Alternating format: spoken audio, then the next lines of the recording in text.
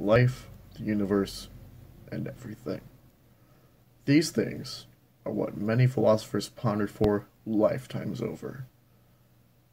However, for Douglas Adams, there is an easily explainable reason.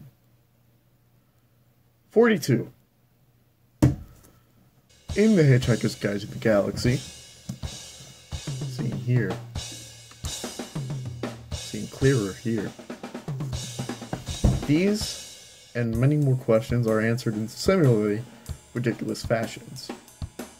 The book details 4 characters: Arthur Dent, a man thrust into adventure due to his planet, Earth, being blown up; Ford Prefect, a researcher for the guide, stranded on Earth up until its demise; Trillian, another human who avoided Earth's destruction with the help of Zaphod Beeblebrox, the president of the galaxy.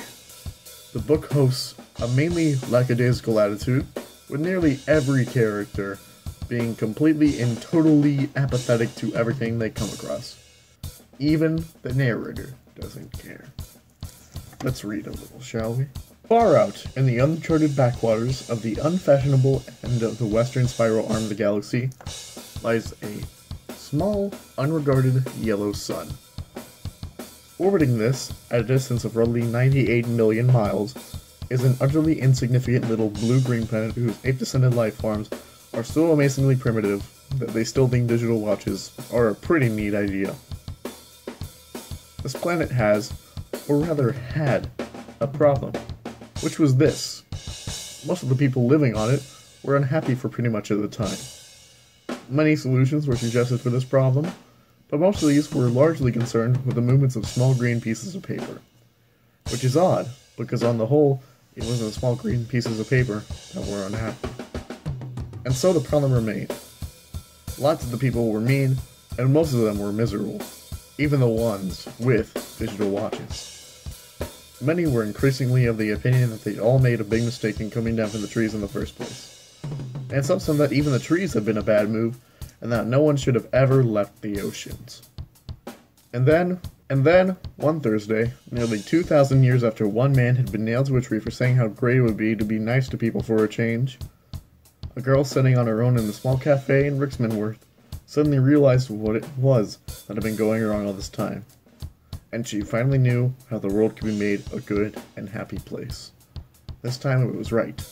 It would work, and no one would have to get nailed to anything. Sadly, however, before she gets to a phone to tell anybody about it, a terrible, stupid catastrophe occurred, and the idea was lost forever.